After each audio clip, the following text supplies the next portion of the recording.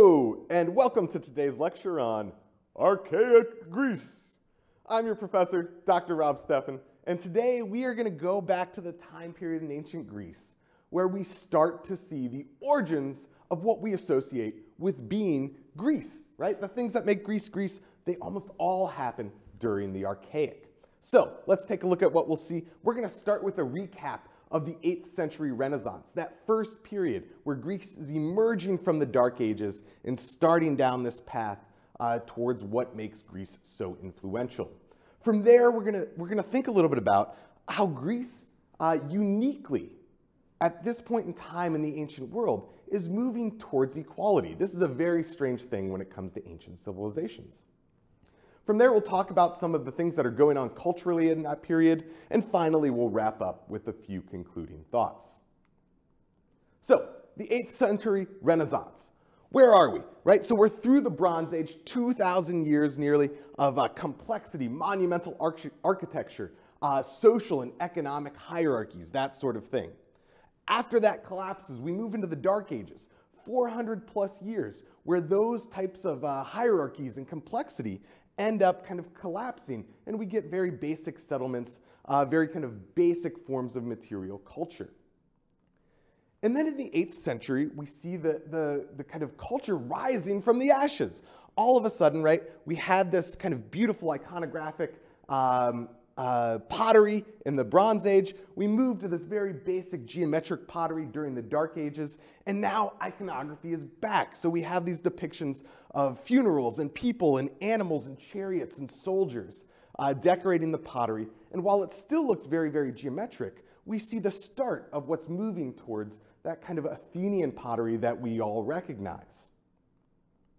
We also get the origins of colonization. So here we've got the homeland of Greece, right? The Greek mainland, the island of Crete, the west coast of modern-day Turkey, and all the islands in between that kind of makes up the Greek homeland. But now they've set sail into the Black Sea, into southern Italy and Sicily, into what's France and Spain today, and they're building colonies there, setting up Greek outposts and making that Greek culture go all the way across the Mediterranean world.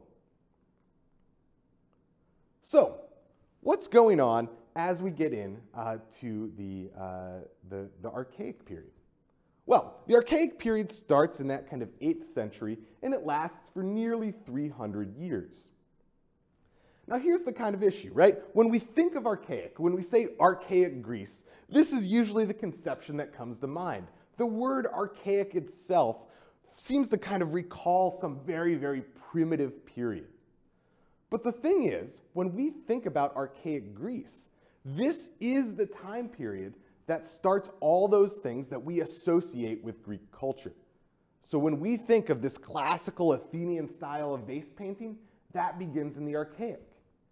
When we think of giant stone temples, right, columns all around it, that starts in the Archaic. Even democracy, right? When we think of Greek democracy, that starts in the Archaic period. So nearly everything that we associate with Archaic Greece is starting not in the classical period. That's kind of when it reaches its peak. It starts back in the Archaic, beginning in the 8th century, the 700s BC, and going to the early 5th century BC. So, one of the things that marks this period, one of the reasons this period is so important, is because we see the origins where Greek society starts to move slowly towards this idea of equality. And this is something that's very, very strange in the ancient world. Now, when we talk about equality, right, let's not get carried away here, all right? When we talk about equality in the ancient Greek world, what we mean is male citizens are treated equally, kind of regardless of wealth, right? But male citizens, well, they're still kind of ahead of like young men, right, who are not quite of age. Those male children are still ahead of like women and foreigners. Everybody's ahead of slaves. It's still a huge slave society in the ancient Greek world. So we're talking about equality, right? And that's one of the things that makes ancient Greece so important. But let's not get too carried away here. This is equality with very kind of specific boundaries on it. Now, one of the things that we see is that politically, we see a weakening of power, right? More distribution of power to a larger number of people. So when we start in the Bronze Age, we have these great kings, the Wanakes, right? And they're ruling from palaces at sites like Knossos and Mycenae. As we move into the Dark Ages, the term that we associate with kingship is basileus, right? Or Basileus. And this is what kind of the kings of the Iliad and the Odyssey were, these kind of weaker period of kings. And by the Archaic period, by the 8th century, we don't have too many kings at all. Instead, what we have are oligarchies, this idea of the rule of the few. And so in this period, right, we're seeing the slow dispersal of power to a larger number of people. Now, what I want to talk about for a while is why this happens, right? This is very, very unusual in the ancient world. So what is it about Greece that makes people give power to a larger number of people? What pushes them towards this idea of social and political equality? Well, there are three main reasons. And the first one here is that Greece, compared with other civilizations of the same time period, is fairly less dispersed in terms of the distribution of wealth. And what I mean by that is that the division between rich and poor, while it still exists, for sure exists, is less dramatic than in places like the Near East. And one of the things that we have, one of the good stories that we have to kind of exemplify this, comes from the historian Herodotus. And he's talking about a Greek citizen who's so wealthy that he's able to, he's got like 5 or 6 talents, right? And talent is a measure, a weight measure of silver. 5 or 6 is quite a lot of it. And that's enough to build a trireme, that's an ancient Greek ship, to furnish it with people to sail it, and to sail the thing for a year. And Herodotus is like blown away that this one Greek citizen has 5 or 6 talents, has enough money to do that.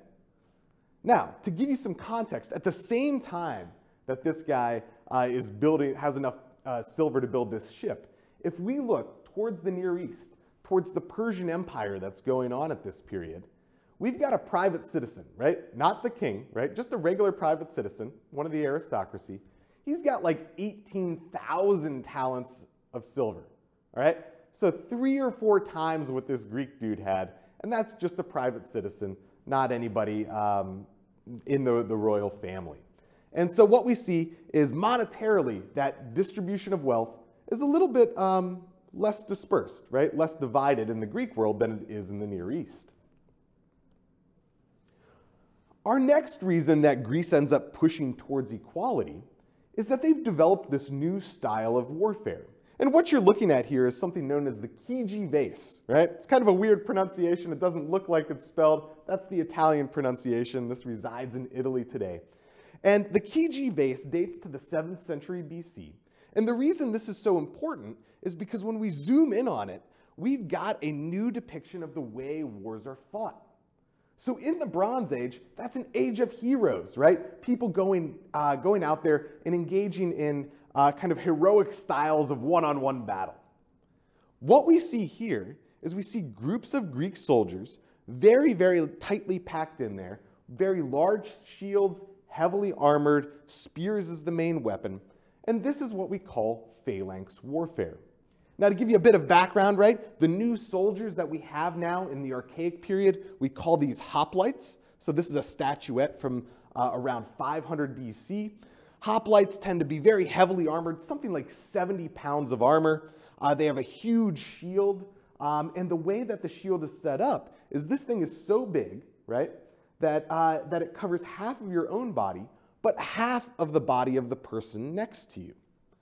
And so what you end up doing when you're this heavily armored, you have a very long spear, and you have a shield that covers you and your neighbor, is that you get very tightly packed, you hide behind those shields, you stick those spears way out in front of you, and then you just march slowly towards the enemy, poking them with the pointy end of the spear. And this is what we call phalanx warfare. And the reason this kind of brings us back towards equality is this very much discourages any type of isolated heroism. This works extremely well when everybody does the exact same thing, right? Everybody's dressed the same way, The same type of armor, the same weapon, moving in unison. And so now all of a sudden, kind of everybody's the same rather than having that individual hero like Achilles that we get during the Bronze Age. The third reason that we're moving towards equality here is this unique conception that the Greeks have of the gods and of religion. And so what we end up seeing is that the Greeks believe that nobody can kind of hold a monopoly on the gods, right? On their relationship with the gods. And so what that means is at any point in time, any Greek citizen can go make a sacrifice to one of the gods.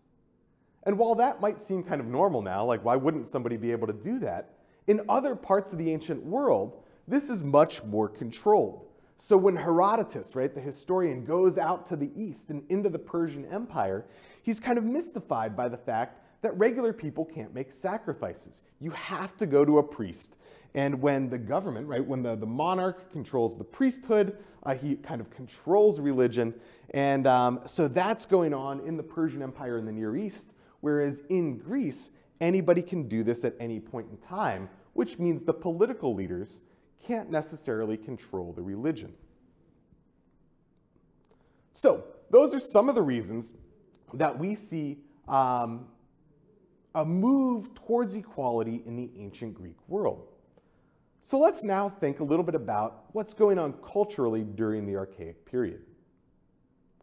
So one of the things that's going on are we're getting all kinds of intellectual developments. Now, it's not like there were no intellectual developments before. We actually have quite a lot, right? So the Egyptians have a 365-day calendar. Mesopotamians kind of have understood the motion of the planets. Different cultures have developed the decimal system. We don't really get that in the Roman Empire or in the Greek world yet because of the way that they construct their numbers. But different groups have got algebra and geometry, so there's quite a lot going on already. But within the Greek world, we start to get a philosophical movement towards understanding the way the natural world works. And what we call this is the Ionian Enlightenment. Now, Ionia, if we remember, is a region of the Greek world that we correlate now with Western Turkey, right? This is also actually where Homer's from. And what we have here is we have a group of people who start asking questions, not so much how does something work, but why does it work, right? So they want to explain what they see in the world, and they want to do so in a new kind of way. So first of all, they want to do so by removing the gods, right? So you can still have gods, you can still worship them, but they want to come up with explanations for natural phenomena that don't involve the gods. They also want knowledge that can move across systems, right? So something that works in one sphere also works in another sphere, right? It explains multiple different types of phenomena.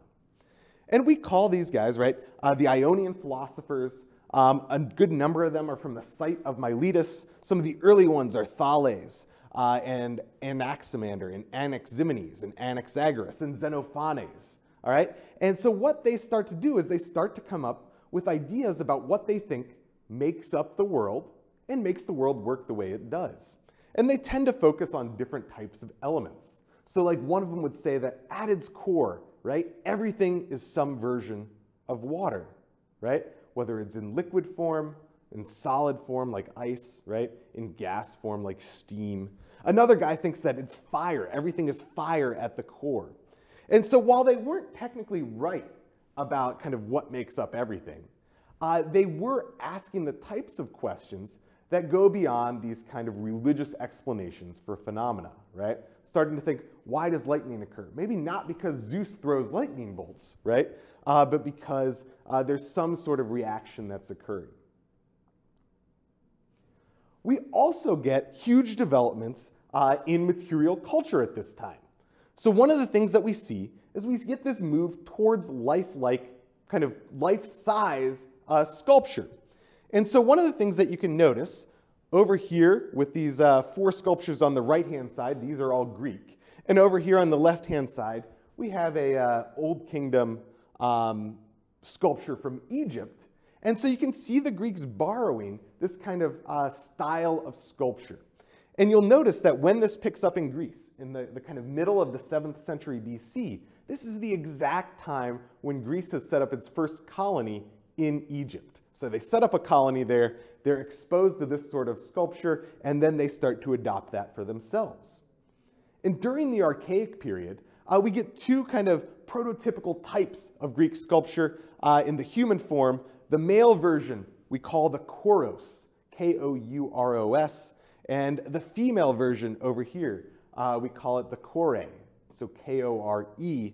And what we see is as things move kind of later in time, what we end up getting is a move away from the kind of super stiff posture, right? Rigid form, arms by the side, 1 foot forward, right? More towards something that becomes a little bit more lifelike. And this guy at the end, we call him the Critios boy. This is like the kind of missing link sculpture between the archaic sculpture that we see here and what we'll get into in the classical period, where things look extremely fluid and lifelike. We also get the development of temples the way we kind of think of Greek temples during the Archaic period. So we saw the very, very start of this in the 8th century with this little model of what a temple looks like from the 700s, Temple of Hera at the site of Argos. But later on in the Archaic period, by the middle of the 6th century BC, they are building massive stone temples with the kind of iconic columns that go all the way around the temple. These are Greek temples the way we think of Greek temples. And once again, while this might be perfected in the classical period with something like the Parthenon, we get the first ones of these during the Archaic period in Greece. Now, a little primer on temples, right? Just so that when you go to Greece or you go to southern Italy or Sicily, you can identify the order and date of these kind of temples. There are 3 different orders of Greek temples, and we call those Doric, Ionic, and Corinthian. And there are a lot of different characteristics of each one of those, but the easiest way to tell the difference is like by looking at the capital, all right? And the capital is the thing that sits right above the column that attaches kind of the column to the upper triangular part of the temple. Now, in a Doric style of architecture, we get a very simple capital, all right? So it's kind of a bowl-shaped capital, very, very plain. If you see that, that's going to be Doric architecture. The column also sits directly on the platform here. With Ionic temples, you get the scroll-shaped things, right? We call those volutes, right? That's the architectural term for them. And so if you see those scrolls, those volutes on top of the capitals, that's an Ionic form of architecture. And we also start to get a base for the columns that then sits on the platform itself. Corinthian architecture is the latest version of architecture, right? The most kind of recent version. And there you get the kind of fanciest floral designs. So if you see something kind of very complicated and fancy on top of the column, that's a good sign that it's Corinthian in style and fairly late in terms of date. When you look at the plan of a temple, all right, so we're looking at kind of a top-down view, they tend to have 3 major kind of components, all right? So you have this kind of vestibule out front. We call this the pronaos. This is kind of the entryway to the Holy of Holies, which in Latin we call the cella. In Greek we call the naos. And that's the sanctuary. This is literally where the god lives. All right? So there's a cult statue in here. This is the house of the god. And then in the back, this little room that faces the other way, this is what we call the opisthodomos. All right? Say that 3 times fast. The opisthodomos. And this is essentially the treasury. So one of the things that happens is when people come to these temples, especially if they've made a pilgrimage from far away, they bring some gift for the god, all right? A votive statue, a bronze tripod, something of that nature. And these things would get stored up in the treasury back here until that got filled up, and then they'd usually get buried somewhere. So that's where the gifts to the god lives. Then we've got the columns around the outside. It stands on a platform as well. And that's the basic plan, right? This changes from temple to temple, but this is essentially the basic plan. Entryway, house of the god itself, treasury in the back. And one of the things that city-states would do is they would start building not just one temple to their favorite god, they would start using temples as a way to kind of compete with other city-states, right? Remember, these are individually governed city-states. And so they're competing for prestige with other city-states. And one of the ways they do that is by building temple after temple after temple, and this is especially true in southern Italy and in Sicily.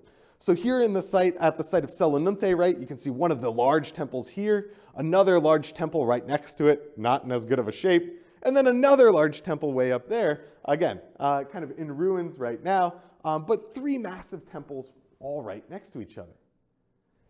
And we see the same thing when we move into southern Italy. So this is the site of Paestum, down south of modern-day Naples. Again, we can see massive temple here, another temple right here, and if you look in the distance, there's a third massive temple up there to that side of the site. And another site in Sicily, the site of Agrigento. And again, right, if we're seeing a temple, we got one way up there, we've got another guy here, one over here, there's remains of one down here. These would have, half dozen, maybe more temples, all at huge expense to the city, but that's one way that they gained prestige within the Greek community. And then we can look at pottery as well, right? So this is what we call Proto-Corinthian pottery, right? So from the site of Corinth, it begins with this kind of geometric look in a heavy kind of Near Eastern influence. And this eventually evolves into what we call the Corinthian style of pottery in the late 7th century, early 6th century BC. And what we're looking at here is it tends to be different kind of faunal designs, right? Lions are a big part of Corinthian style pottery. Again, they kind of have a Near Eastern look, and it's kind of almost a mixture between iconography and geometry, with the iconography having a heavy dose of geometric kind of sense to it. Now that's going on in Corinth, but what we see start going on in Athens is the development of what we call Athenian black figure pottery, right? When we think of Greek pottery, this is what we think of, and this begins in the early 500s in Athens, all right? So this is a picture of Ajax and Achilles playing dice, right? And a little kind of a break moment from the Trojan War here. But this starts, even though this is what we think of as classical pottery, this starts in the Archaic period. And that eventually develops from black figure, because the figures are black, to what we call Athenian red figure pottery, right? Maybe not the most creative name, but here we can see the figures in red, again, given that very classical look. And this starts, even before the classical period starts, the early part of the 5th century BC. And we can look at these, and we can look at the evolution, right? Corinthian pottery evolving from this to something like this. Athenian pottery moving from black figure to red figure. This is also how you can date it. So if you ever go to a museum and see these, if you see the figures in black, you say, oh, that's probably 6th century BC. If you see the figures in red, you say, 5th century BC, for sure. So let's wrap up with a couple concluding thoughts. So, looking into the Archaic period, we see the development of all the things that we associate with classical Greece. And while they may reach their pinnacle in the classical period, they develop during the Archaic. So things like equality, right, caused by distribution of wealth, this new style of hoplite and phalanx warfare, this kind of Greek sense of ideology where anybody can worship the gods. We see this kind of philosophical movement where people start asking, right, how the world works and why it works the way it does. So we're not to Socrates yet, but we get people asking those types of questions. We see the development of stone temple architecture, right? When we think of a Greek temple, that concept comes about during the Archaic period. And the same thing for Greek pottery as well. When we kind of have that conception, what we're thinking about is something that developed in the 6th century in the Archaic period in Greece. And finally, the same thing with sculpture. While things get much more fluid over time, this idea of life-size human sculpture depicting the human body in stone begins during the Archaic. So, if you take away kind of one thing here, right, is that while things may reach their pinnacle later on, it all begins in Archaic Greece.